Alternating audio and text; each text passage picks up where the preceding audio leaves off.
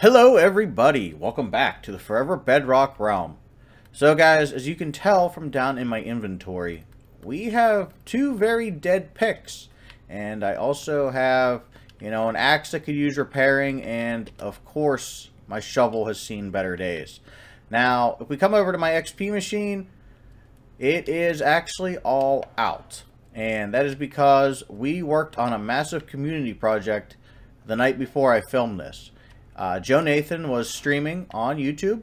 He was streaming for 9 hours. We worked on this, and it was actually the Nether Hyperloop Tunnel. So let's go over and let's actually check out and see what we did there.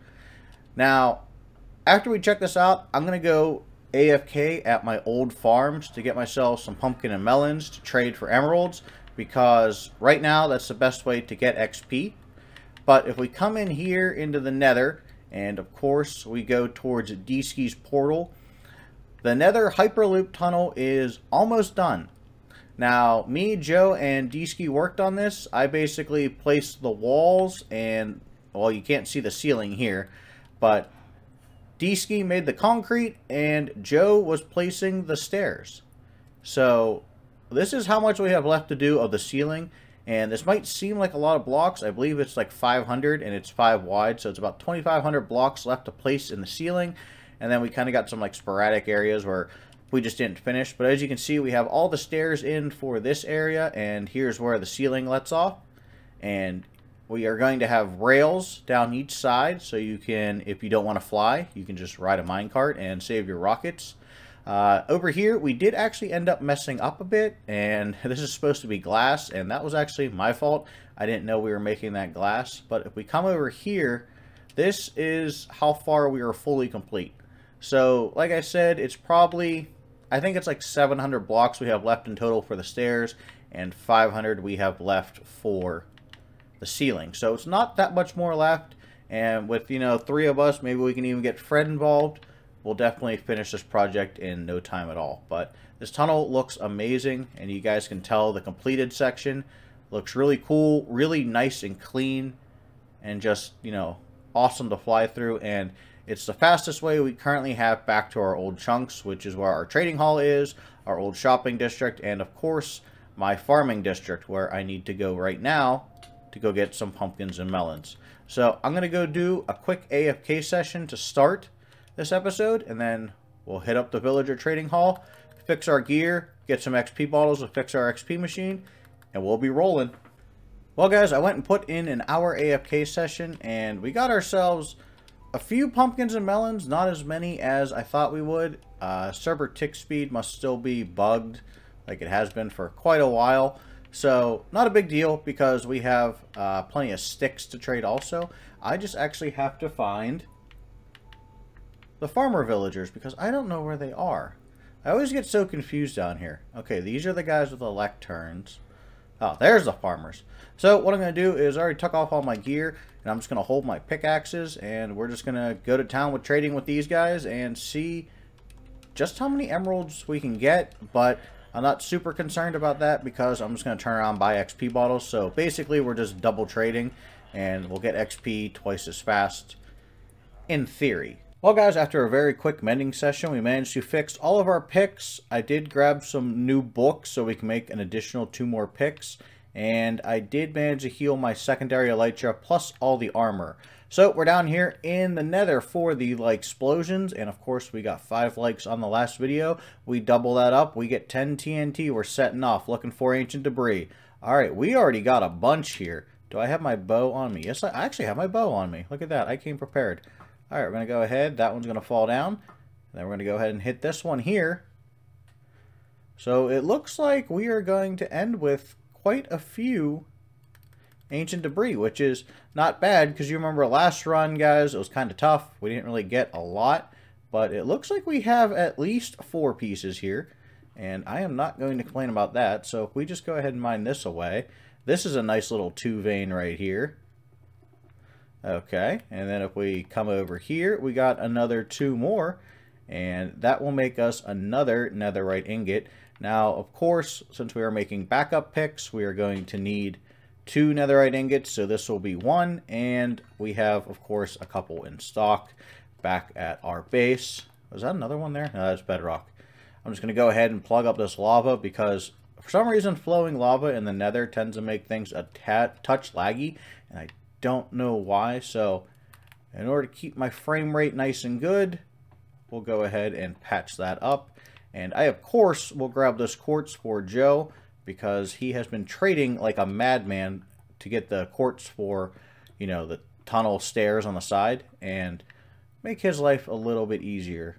I'll just snag this little bit here and I'll give it to him and we'll keep rolling on the tunnel eventually. And like I said, guys, he streams every weekend. It's either Friday or Saturday, and he has a bunch of big projects planned. We got to finish the tunnel, and then of course I'm going to go back and show you the progress we made on the Minecraft Mining Podcast. And he's actually going to build a wall because my farming district actually kind of goes through a portion of the shopping district. And we were aware of that when we were planning our bases. So, I mean, it's not a giant deal, but, you know, gives him a giant project to do. And I already told him I'd hook him up with all the stone and, of course, like dripstone and all that he would need. So we're going to have plenty of it from this hole. So let's get back to our base and let's see how much progress we made on the big hole. So now that we've gone ahead and made it back to the base, guys, I have 2 diamond picks I had sitting in my orange toolbox here. So as you can see, these are my 2 backup picks. So I have a backup Silk Touch and I have a backup Fortune, and then I have a Silk Touch that I always carry on me. Now what I want to do is I want to make these actually mending picks and mending with Fortune. So they're basically just going to be regular picks. They're not going to be like anything special, but we are going to turn them into netherite. So I believe it goes mending, unbreaking, I believe Fortune. Which comes next? Is it Fortune or efficiency? Efficiency and then Fortune. So we'll go ahead and bam. So there's 1 pick completed. And then we just go ahead and lather, rinse, and repeat for this. Hopefully this anvil does not break. Efficiency 5 and Fortune. Alright, so we have 2 fully maxed out picks. And now I just got to come over here and toss the... Why does it do that? Toss these in here. And we have 2 more netherite picks, which is wonderful. And of course, this did cost us another netherite. But it's not the end of the world because I do have all season. Yes, I am sweating it a bit, but we have plenty of time. So we have our 4 backup picks now. And the only reason I'm so worried about making a backup pick is simply because, you know, we did that big dig and I actually had to borrow picks from people because I had no way of repairing them. Before the episode started, I smelted all my copper and I actually managed to get 1 pick back to like full strength. So, you know, with the whole mending thing being slightly off right now, it takes time. And it's not that big of a deal, but it does take away from, of course, doing stuff in the game. So you guys can see that I'm out here still oxidizing copper because why wouldn't I be? And we actually are going, by the end of the episode, have enough that we should be able to actually finish the spaceship, the outside. And that's actually a good thing because then that means that we can go ahead and actually go put the detail in and actually make it look like a spaceship rather than a tube of oxidized copper, which is all that it is right now. But let's go ahead and take a look down here. So if you come down here, guys, you of course remember that we started with just this, and this was 1 hour of mining we did in the last actual episode on Forever Bedrock. And then in the Minecraft Mining Podcast, we went ahead and we did this. Now, I kind of got lucky, and this is basically a cave, and it was like halfway up all around. So I didn't have too much actual mining to do. It was only like half the work. So that's why I was able to go faster. Plus the podcast ran for 75 minutes instead of an hour. So we did manage to get down there pretty far. And I think that's actually like level 35 or 38 down there. And of course, when we stand all the way up here, we're on 89. So it's about 50 blocks all the way around. So what I plan to do is actually kind of like cut this in and then cut this back a little bit more to make this meet up. That way we just have a section taken out. And then of course this will be my farming district and we are going to have farms everywhere. But before we do that, guys, what I actually want to do is clean up the base a bit. So, I mean, my base was never intended to have shulkers everywhere. I have this cobblestone monstrosity sitting here it has my skeleton horse, and we are kind of wondering what to put in these areas. So what I was thinking is behind this wall here is we could actually put like a little pen for the skeleton horse. So then that way, like, if we land on an alien planet, we have a way to, like, get around. And he's right here, so he can just, boom bop right outside, or he can, travel through the nether and, get there quicker. So what I'm going to do is put him here, and then I think what I might simply do here is just start putting little farms that we necessarily don't get a lot of items from. And then what I'm going to do is kind of tighten this floor up, because when I think of a spaceship, especially one that's going to be traveling very long distances, I kind of think that, like, it would be cramped quarters and it wouldn't be like these giant tall rooms. So what I'm going to do is bring an arch in over these and then start the second floor. And then what we can do is go ahead and start our farms up here too. And then we'll actually start the second floor and kind of get an idea where that's going to go too. Well, guys, our ship is slightly cleaner now. It's not a lot cleaner, but it is slightly cleaner. These two shulker boxes are going to go away here in the next couple of seconds because they are red sand, and that is actually what we are going to do next. But we did manage to take out the horse cage and, all that stuff. I kind of just moved these over here till I get a super smelter going because, I still need to smelt copper because we need a lot of it. But we have all this open space in here now. And, it definitely opened up the place a lot, just taking that out. Now, the horse I did have in here did die, and that's because I hit him in the face with my pickaxe accidentally. But you walk through the portal, of course, and you come here, and this is like the start of the subfloor for the second floor. And it kind of makes this feel a little bit more cramped, and that's kind of what I'm going for here. Now, I do have to continue that across over here. But right here we have an egg farm, which, realistically, there's just one chicken in there. We don't need that many eggs. Right here is a cow farm for milk, because, of course, when you're in space, you probably need milk. You'll probably need eggs, so we have those going. And then over here, we have our horses Jake and Jack. And Jake is wearing gold horse armor, and Jack is wearing dyed red leather horse armor. So I have these two horses here the way I have them, because of chunk alignment, and I didn't want them despawning. So right here is the chunk line, so none of these animals can cross the chunk line or chunk borders and despawn. So I'm pretty safe, I think, with that. So that'll help us out. Back here, I made a little sleeping area just for ease of access, because you figure most of the time I'm going to be on the bottom floor, and I don't want to have to take my water elevator all the way up here and then like go find my actual cabin's quarters. So I just have this as like our little sleeping area. Of course, I have like this, Martian looking creature here, a little bit of storage, and here is our current map, which we took off of the floor in there. Now, we do need to add 5 more maps around here, and of course, I chose these maps in this like order because this will put the volcano on our map, which is pretty cool. And of course, we'll be able to see Sidonia, which I believe we said we were going to put like right there. And then this is behind the ship, which we, of course, we haven't started covering in red sand. And then if you come over here, we have our little potion room. I don't make potions that often. That's why it's just a tiny little room. We have our brewing stand in the corners. We have our ingredients here, and I'm smelting glass to make more bottles. We got our water suspended in the corner because I figure we're going to be in outer space. There's no gravity, so, why not? And then if you walk over here, it's just a simple lava farm. Of course, I got to make a bunch more buckets, but we keep the lava over here, and then we can just take that up to our super smelter, and it won't be any big deal. But guys, like I said, now I want to move on to doing the red sand. So I told you in between episodes that we should try and place X amount of red sand, and while I did do that in between episodes, I think we should go ahead and buckle down and put down 2 shulker boxes worth. So my goal is to finish this red line over to here, and then dump the rest over on this side. So maybe we'll finish this complete map and a little bit of this one. That's my goal. So let's go ahead and let's start, of course, placing some red sand. So if you guys happen to be betting people, how much do you think we got done?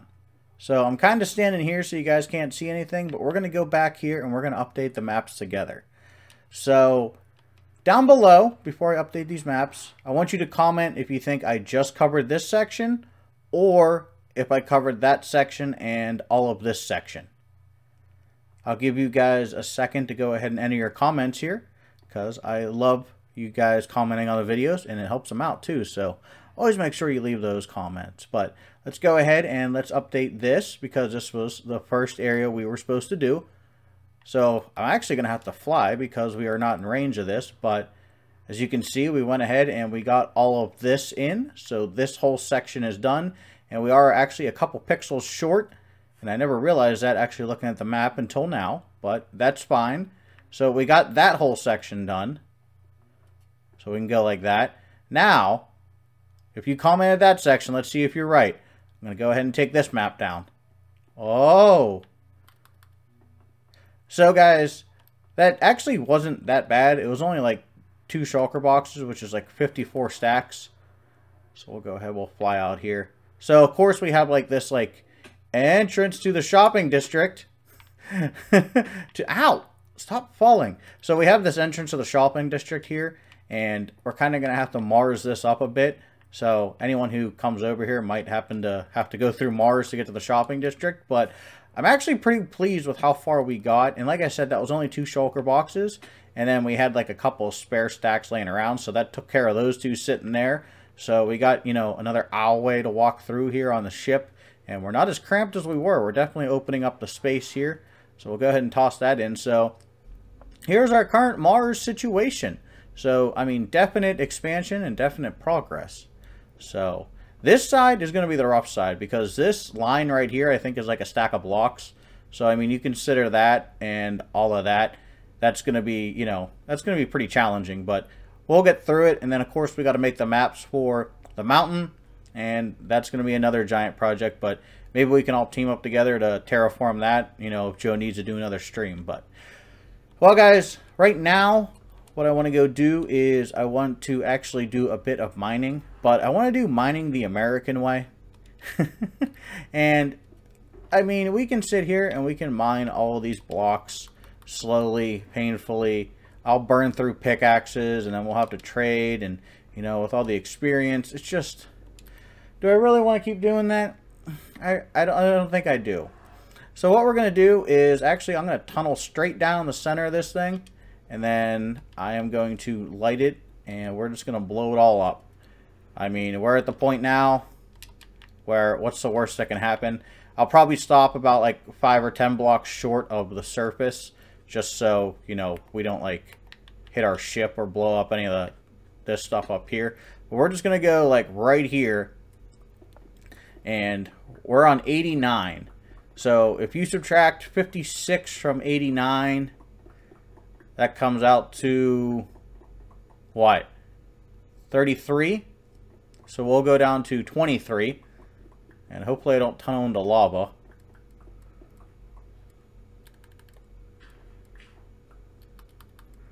And 23. Alright, now we just got to pillar back up. And then light this bad boy off. And this is either going to be a really good idea, or this is going to be a really bad idea. There's kind of no in between here. So... here's hoping it's a good idea. I just realized I don't think I can get out of this hole. Alright guys, so here is the end of our TNT stack, and we are actually up in the lighter area. I realize you guys kind of couldn't see that as we like went through, but I mean, there's nothing really I can do. It's a one wide hole. So let's just go ahead and light this, and we'll fly on up here and we'll watch the lag ensue. So this is 56 TNT. And, oh yeah. Oh yeah. All right. I'm going to put down some light for you guys. So, remember we stopped at 23, and that's actually where the last TNT landed. But we have this giant gaping hole now in the center of this thing. And that is exactly what we wanted. Yes. This is the future of mining right here. Because now, this whole chunk is basically done. If I could fly, oh gosh, probably a little bit of lag from all the blocks on the ground, but not that big of a deal. If I can fly around here, okay, we're good, we're good, we're good. So, I mean, for this chunk here, all I got to do is basically just take out some of these blocks, and then this here is almost all connected, which I said is our goal. Now, what I think we could do, and what might actually be a good idea, is to go maybe say like 5 or 7 blocks over here, and use our last stack of TNT, and then just light up another hole. And then, I mean, we're just making progress left and right with these holes. So let me go do that, and then I'll I'll show you guys the explosion. Alright guys, so we moved about 10 blocks down from our last set of TNT, and of course we're kind of like bumping into this hole here, so this here will be the last set of explosions that we're going to do this episode, so hopefully this nets us a pretty big area. Alright, I hope you guys can see this. I know it's kind of dark, and it's going to be a bit darker with YouTube, but oh wow, this one just kept going. Alright, so we're down here on level 30 on this one. So this one just kept on going and going. So I believe actually if we like mine straight through here, we should actually run into our other hole, which is perfect. So we only have like 5 blocks in between that we have to mine down, which that won't take any time at all compared to like mining this whole section. I will definitely take this any day, but that gives us some massive progress on our giant hole here.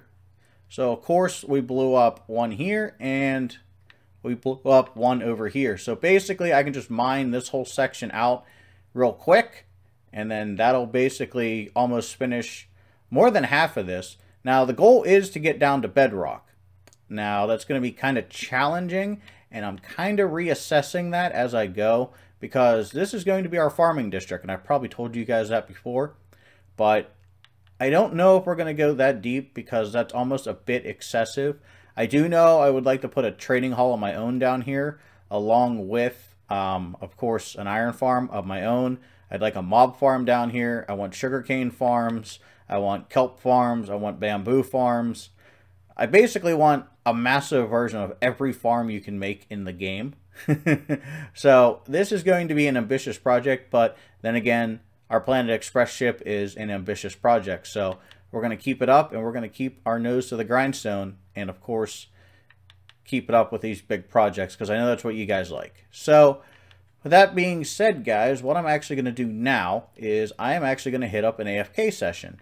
And I'm going to try and AFK as much copper as I can, because we're at like a stack and a half, and my goal is to finish the rest of the ship, because once we get this in, then we can start the detail work, and we'll start to actually make this look like a ship rather than just a tube of, you know, oxidized copper.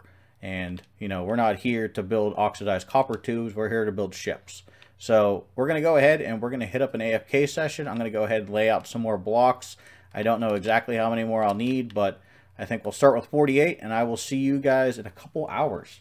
One massive AFK session later, and we have ourselves 5 1/4 blocks of oxidized copper. So my question to you guys is, do you think this will be enough to finish this section here? I certainly hope so, and if not, I hope we're really, really close. So let's go into a time lapse, because we haven't done that in ages, and let's see how far we get.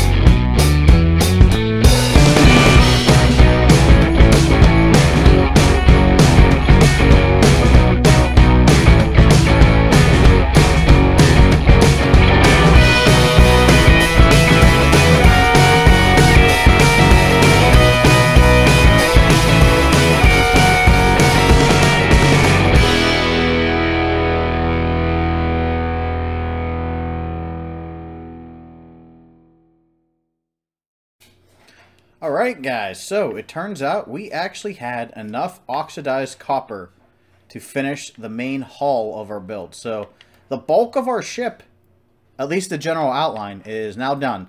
And you figure this only took us right around 2 months. But we have, of course, a tube of oxidized copper. This is actually really cool. I mean, this is cool to fly around. Now we have like a general scale for how big our build's going to be. And this will like tell us like everything we need to know. This is how much room we have to fit all of our stuff in. Now, of course, I do have a little bit left because, like I said, we do got to go back over and add the details. So I got to add, of course, the butt of the ship on. I don't know what the proper term for a ship butt is, but we got to add that on, and then we're going to put, you know, our rocket boosters on there. We got to add the wings on, and the wings on the Planet Express ship are huge, so they're going to take a lot of copper. And then there's like an observatory thing up top there, so we also have to add that. Plus, as you guys know, we still have to finish this like bottom section of the ship, which we just never did because I wanted to focus on this so we could start building. And that turned out to be a pretty good payoff because, let's face it, most of this copper I got just from working around the area because we were doing all this stuff that we did, you know, this episode here. Getting our horses, our little chicken farm set up, our cow which despawned already because he crossed the chunk border. And, you know, we have our lava farm and our potion brewing area. So, I'd say all in all, pretty good progress this episode, guys. And like I said, we're going to keep on going. So, in between episodes, guys, my plan is, of course, to work on the big hole. And what I'm going to do is actually, if I can get down there quickly, what I'm going to do is just do this section across here. So I'll square all this off. And then I think we're going to only go down to layer like probably like 20. Because that'll give us 69 blocks to go ahead and like build our farms. And I want each wall to be like an independent farm. And then I want to have a mob farm in the middle. So, I mean, we're going to have plenty of space. I mean, there's no reason to, you know, like go ham. I guess is the right way to say it. But yeah, I'm going to go out and dig some more of this out. And then we'll start putting in the first farm over there, which I do believe I want to be a massive sugarcane farm. So I'm going to need a lot of iron, wood, all that good stuff. And we'll see what we can do. So with that being said, I hope you guys enjoyed today's episode. I hope I am bright enough for you to see. And if you did, make sure you leave a comment, hit that like button, and as always, make sure you subscribe. I will see you guys in the next one. Bye-bye.